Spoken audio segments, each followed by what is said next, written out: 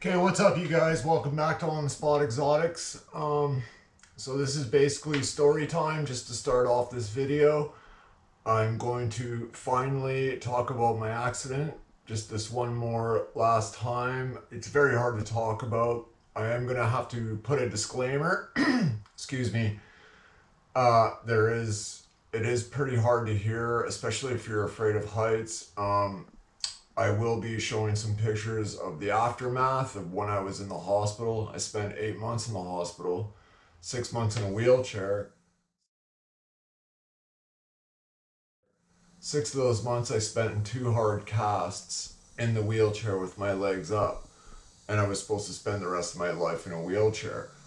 But I'm going to tell you the story of how I got injured, the accident that caused my injury, of how I became disabled for life, how I fought like hell to get out of the wheelchair, and how I was inspired to start a YouTube channel, and that inspiration basically gave me the fight to get out of the wheelchair.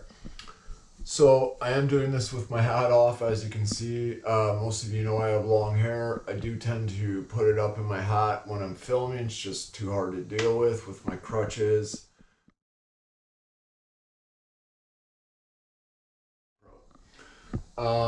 Just to let you know a little bit about myself, finally I'll let you guys know what my name is. My name is Jarrett. It's spelled Jarrett. So I'm 41. I'm single, and basically I grew up in Vancouver, British Columbia, just across the water from where Daily Driven Exotics is from.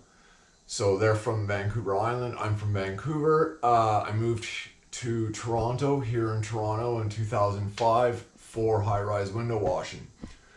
I was originally working at ski hills tying rebar. That was my old career. Basically cement forming, for those of you who don't know what tying rebar is. But I basically was tired of working at ski hills. The cabin fever was getting to me, even though we had free ski cabins for the whole time we were working there, which are pretty much like $450 a night during the ski season. So we had it pretty good, but the cabin fever can get to you. So I needed a change in my life. I was living in Kelowna. Mind you, I was living in Kelowna from 2003 to 2005, which is where August Luxury Motors is from, which is where Dave from DDE got his Squadra Corsa. It's a beautiful town. So basically I was kind of just going stir crazy. I already done everything there was to do in the town, so I decided to make a change. So that change, I decided to move to a big city and take up high-rise window washing. I was working really hard, rose up really fast, and was doing what's called chair work, which is when you're on like just a little plank, instead of a big stage. Now, most new people that do that high-rise window washing start off stage, and they spend that most of their time doing stage work until you get some seniority. But I have been doing such a good job, they transferred me to chair work. So from there, I was doing great. I don't want to make this too long. So there is car content. Let me be clear, there will be some car content. Stay tuned for that.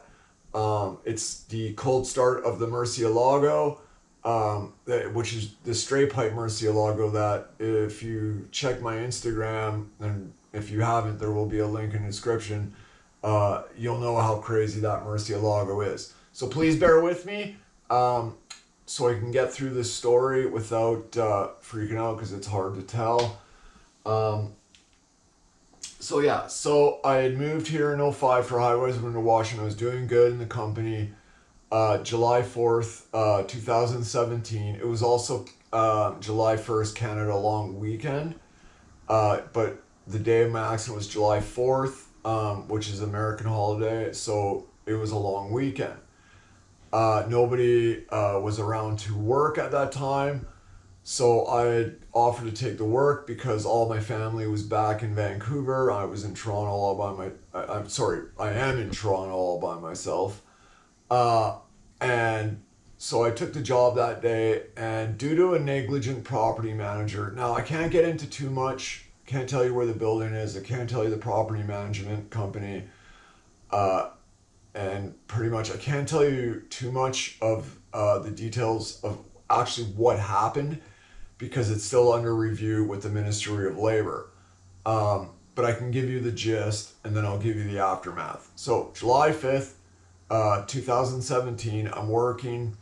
I had finished a 14-story, and I was just starting a 9-story sublevel. Below that's a 3-story sublevel. I can basically tell you that every building that has multiple stories has what's called egress hatches. The property management company is supposed to have those open before the window washers get there. I look down, so I start the 9-story, I look down, it's not open. So I asked my coworker Shane, good guy from Ireland. He's back in Ireland. I feel really bad because he loves Toronto, but it's a whole other thing.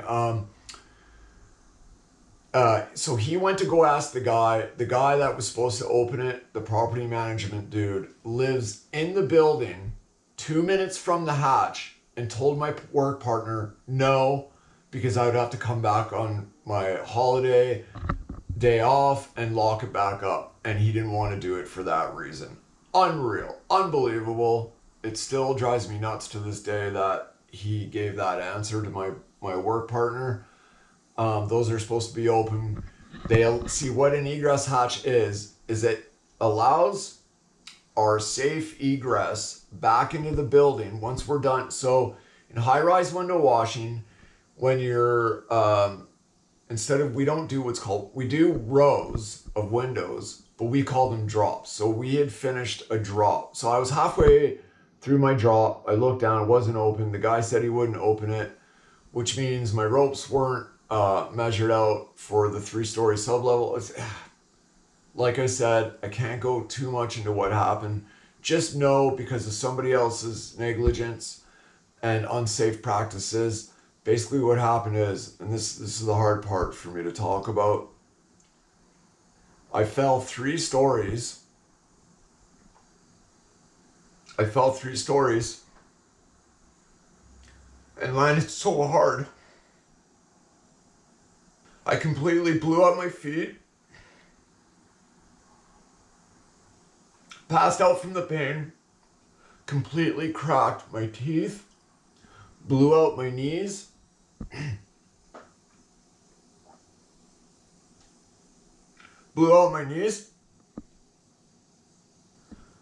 And basically woke up in the worst pain you could possibly imagine.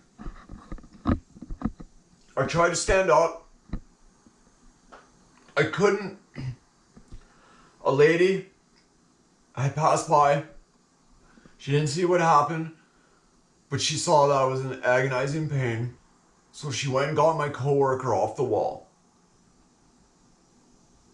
So it was apparent what was happening. You could see that my feet were the size of footballs.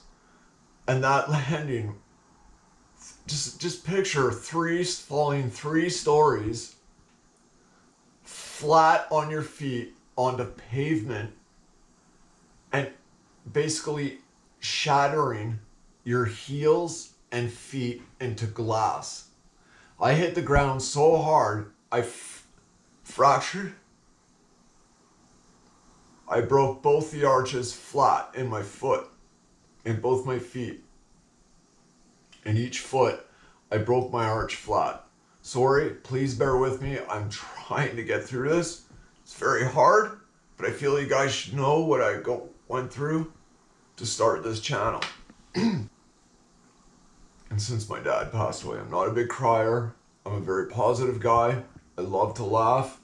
So just please know this is very hard to talk about. They called the ambulance. The news copter was overhead. I didn't realize. I will try to, at one point, look for the news story of me being put into the ambulance and me laying on the ground. So basically, I'm in the ambulance. they kept trying to put splints on my feet, but my feet kept like breaking the splints because they wouldn't stop swelling. So imagine your feet are shattered like glass, both your heels are shattered like glass, and it won't stop breaking because of this swelling.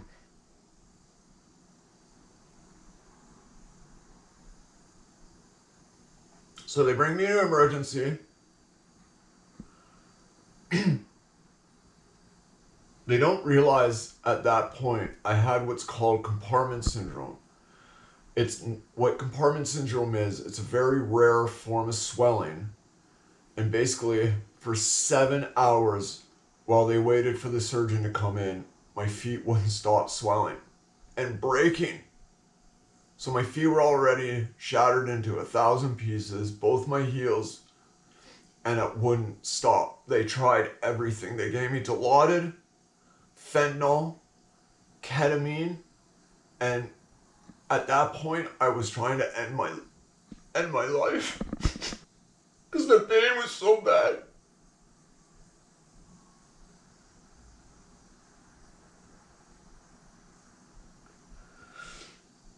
Because the pain was so bad, I couldn't take it anymore. I've never had a suicidal thought in my life.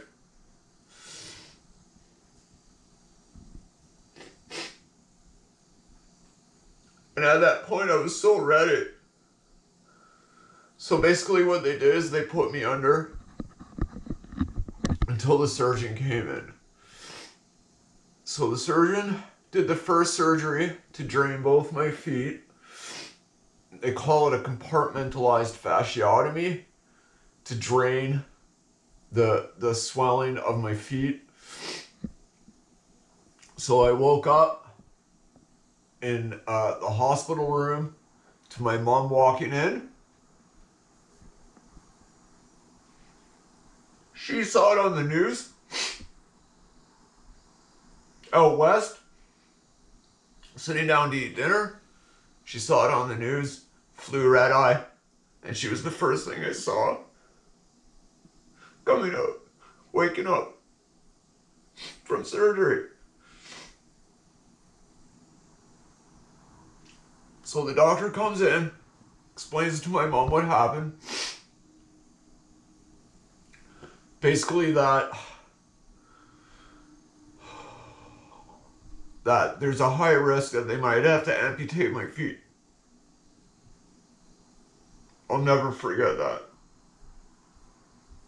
When you grow up skateboarding and you grow up mountain biking, downhill mountain biking, and you grow up surfing, just the thought of losing your feet is the worst possible feeling. And it's all coming back right now, so please, please forgive me. I'm trying to get through this.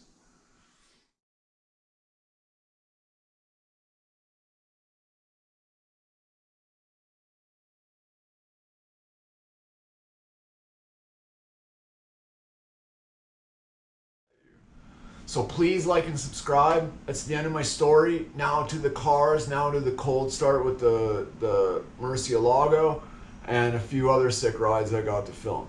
Please like and subscribe and enjoy the cars, you guys. Peace. And thank you for listening. Thank you. I love you guys. You guys are the reason why I do this. Just please know that. Peace.